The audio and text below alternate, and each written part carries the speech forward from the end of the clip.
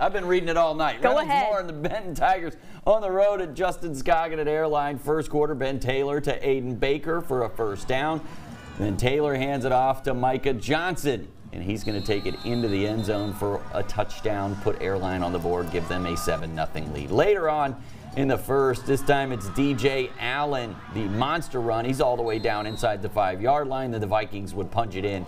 Micah Johnson, another score. That made it a 14-0 game. Now it's Benton's turn to make something happen. Ziegler hands it off to Greg Chambers. This kid just runs hard, breaks several tackles, gets the big first down. And then Ziegler would give it back to Chambers again. He takes it into the end zone. Second quarter, Vikings. Check out this pass, Taylor. Ben Taylor to Jarvis Davis Jr. for the touchdown. Oh, beautiful. Airline wins it 55-28. Here's Coach Scoggin after the game.